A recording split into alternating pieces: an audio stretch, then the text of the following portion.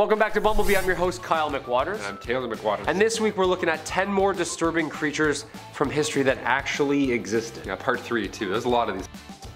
Actually existed, huh? Number 10. Longisquama. Longisquama is a very crucial genus of extinct reptile. I feel like I already sound like David Attenborough, dude. The Longisquama insignis from the Middle to Late Triassic Formation. That was not bad. That was not bad, come on. Longisquama means long scales. Insignis means small. The Longisquama insignis is notable for a number of long structures that appear to grow from its skin. Little mohawk boys, you know? These things were rad looking. They were diapsids, which was a reptile subclass. A small group of climbing and gliding reptiles. Little jumper dudes. These guys were awesome. Little mohawk tree dudes. They lived in forests located on the supercontinent once called Pangaea. Its most notable feature is a double row of long scale-like pins running along its back, forming 6 to 8 pairs. It had one pair of scales for each of its pair of ribs, like knight's armor, little mini tectonic plates, mixed with feathers on top, and we get Longisquama's scales. Could be rows of wolverine claws, could be rows of feathers or dragonfly-ish wings. Scientists still don't know. This little mohawk boy is sick though. Little flying dude. Those are definitely little dragonfly wings, I'm calling it. Number 9. Carnotaurus. Okay, Kyle and I, we had a different dinosaur animated movie growing up as kids, okay? Today you got the little dinosaur, that's cute, that's great animation. Back when we were younger, we had the scary dinosaur movie. Remember that one? Where none of them talked, with the Carnotaurus guy as the villain. Yeah, that one didn't talk. It was just the scariest thing I've ever seen in my life. I'm pretty sure I walked out of that theater. Didn't say a peep. And this guy didn't have to, really. Look at him. The Carnotaurus was a unit. Yeah, they thankfully disappeared 69 million years ago. Nice. They were around the same size as a T-Rex, coming in at about 29 feet long, but they were nicknamed meat-eating bulls.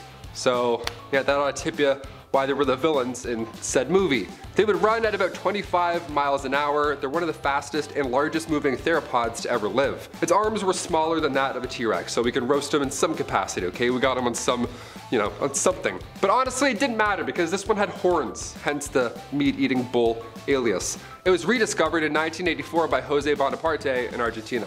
They've only discovered one skeleton of these things, so hopefully there weren't too many of these poking around. Yeah, Annalena took me to see this one. I'm pretty sure I walked out. It fucked me up good. The scary guy, he runs out so fast. God, he's so fast. Number 8.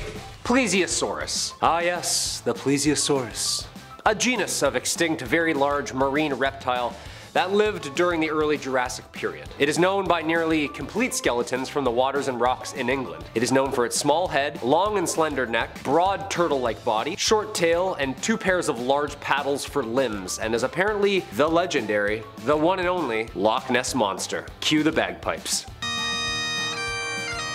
The first complete skeleton of a plesiosaurus was discovered by paleontologist and fossil hunter Mary Anning in Jurassic Age rocks December 1823. Plesiosaurus are moderate size compared to what it was swimming around them at the time, usually only about 5 meters in length, and about 500 pounds. They had the head like a big pit bull, and the teeth like a big pit bull. They fed mainly on clams and snails. Okay, this is like a medium scary now, all of a sudden. Number 7. The Great Auk. Once thriving in colonies off North Atlantic coasts, the Great Auk would grow 30 inches long, which isn't too scary, but hear me out.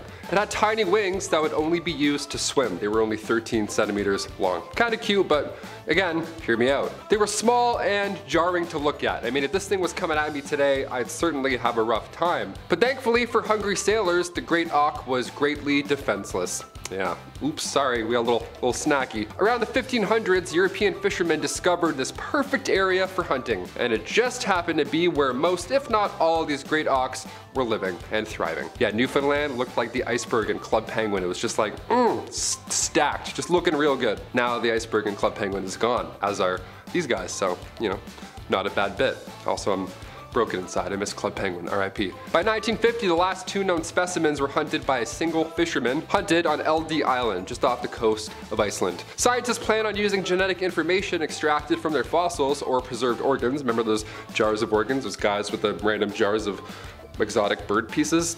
They come in handy apparently. They plan on editing their DNA into the closest living species, which is now the razor-billed ox. So yeah, the organization Revive and Restore is behind the wheel on this one. Number 6. Horseshoe crab. Horseshoe crabs are marine water arthropods of the family Lemuridae. Despite their name, they are not actually anything like crabs or crustaceans. Then what are they, dude? They're technically chelicerates, most closely related to arachnids like spiders and scorpions. Awesome. Like, what are we looking at here? What is this thing? Fossil records for horseshoe crabs extend back as far as 480 million years ago. Nice, thank God. Wait a second, nope, they're still around. Ha! These shelly dudes like to keep it shallow, however, in murky waters, mostly in Southeast Asia. Horseshoe crabs use hemocyanin to carry oxygen through their blood, which actually turns their blood blue due to the copper in said proteins. This feature is similar to what white blood cells do for us, and because of this, these guys are unfortunately blood harvested every year by us for medicine. Non-lethal, which involves collecting and bleeding the creature and then releasing them back into the sea. Yeah, I'd be way too scared to grab this thing. Are you kidding me? Like, I respect the animal kingdom, but like at a distance. Number 5, Linenicus. It's not a Decepticon, it's a Linenicus. Close though. If you thought a T-Rex had tiny arms, wait till you see this little dude. Linenicus monodactylus, these guys roamed the lands of Mongolia 65 million years ago. I'm a fan of this dinosaur. Honestly, it's scary, and I get that, but I would honestly own this one as a pet. It was actually just giving the other dinosaurs the middle finger its entire life, basically, if you look at them. It had a little arm and one finger with one claw. That's what kind of situation. It was like Wolverine. It was like the chick from Wolverine, the one scratchy thing instead of the 3, she had the 1. Or Deadpool from the X-Men that no one liked. Also 1 blade, that one didn't work. In terms of these other monsters on this list, it's quite small, so, you know, maybe just one little kick to the neck, maybe you'll survive. Coming in at the size of a parrot, this little guy laid eggs and carved through everything and anything that snuck into their nest. Yeah, it was a carnivore. So, T-Rex, Velociraptor, this little guy, all coming after you. If you don't hit that thumbs up, he's gonna get his middle finger and poke you. Number 4, the Glyptodon. Basically an ancient armadillo. Yeah. Now we're talking. With its rounded bony shell house and squat limbs, it resembles a giant dinosaur turtle, aging at between 5.3 million to 12,000 years ago. This thing was old. Glyptodon meaning grooved tooth because of its square teeth. This thing was big, 10 feet long, weighing as much as like 4,000 pounds. Like, picture a Volkswagen Beetle. This giant armadillo existed in present-day North and South America. Though the Glyptodon had a powerful tail and an armored back made of 1,000 bony plates, it likely lived a fairly peaceful existence. Vegetarian, nice smile, this thing was killing it. It mostly ate grass and never really had to even worry about getting into fights. That being said, the Glyptodon could easily defend itself.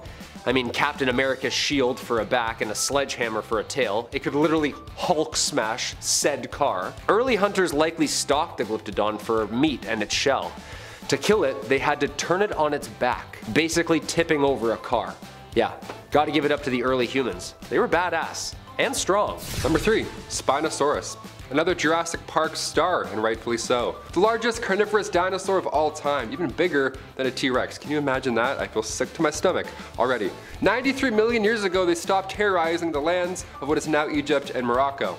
Now, if you didn't already guess, its name translates to spine lizard, and that spine was quite long. Coming from me, like, that says a lot.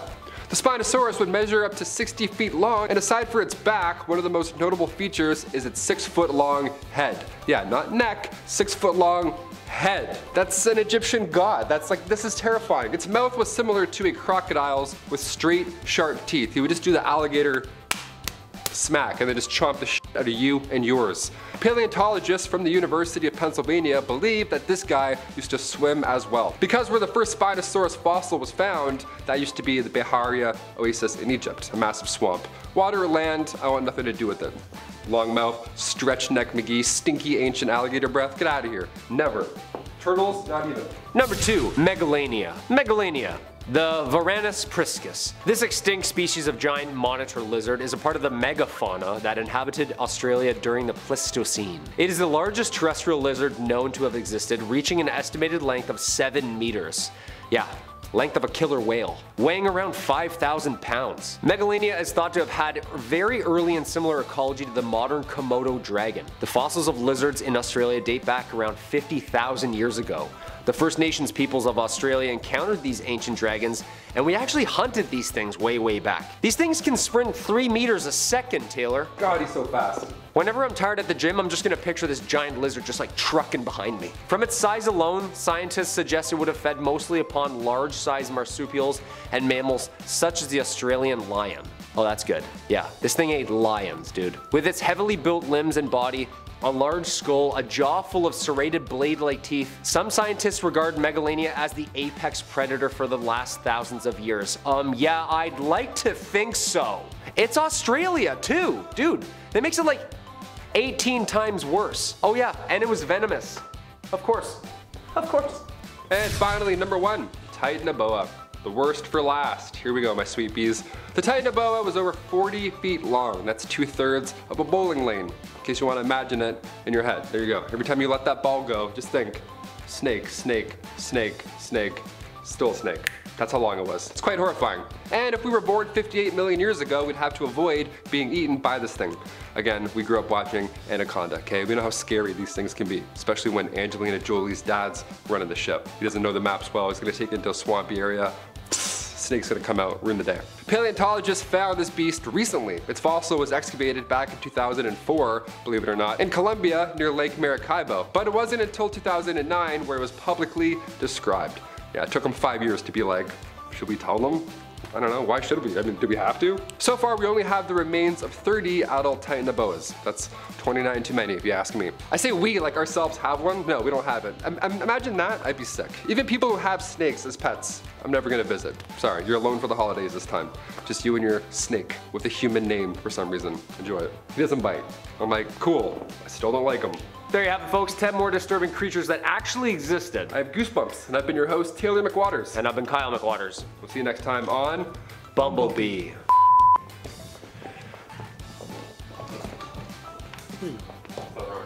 Remember which movie I'm talking about? It's called Dinosaurs. Yeah, it's just like at the beginning, it's just asteroids, like it's so scary. just trucking. Absolutely.